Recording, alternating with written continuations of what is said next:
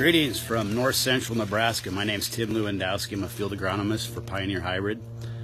Wanted to go over some of the results we had from our western bean moth trap efforts. We had across the state, many of the agronomists within Pioneer spent time picking fields and putting out moth traps in late June, early July. The moth flight this year, on about 25 to 35% of the traps I had out, we had a flight that started around the 4th of July and went through gaining numbers. We had a peak around the July 19th or 20th and saw a decline. Along with that, we scouted those same acres, and those acres we had egg masses of above 5%. So in those fields we went ahead and treated, had very effective control.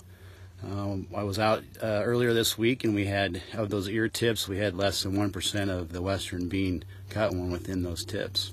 Now in the fields that we didn't have that definite moth flight peak and valley, we had some erratic results, no moths and then some moths and no moths with no really big decline.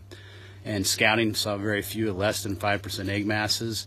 We went ahead and did not treat those fields. I've done a little pre-work today here. I'm going to show you one of the fields we did not treat. Went ahead and pulled back the ear tips, and I'll show you my results.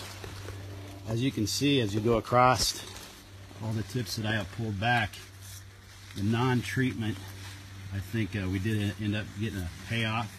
All the way across all the fields that we did not treat, where we had less than 5% egg mass and very limited moth flight results, we ended up with less than 15-20% of the damage. As you can see here, the damage from the western bean. So all in all, the project proved worthy. We look forward to doing it again next season. If you need any more information, please contact a Pioneer representative, or you can also look up on the website pioneer.com. Thank you. That concludes this Pioneer Growing Point Agronomy video podcast.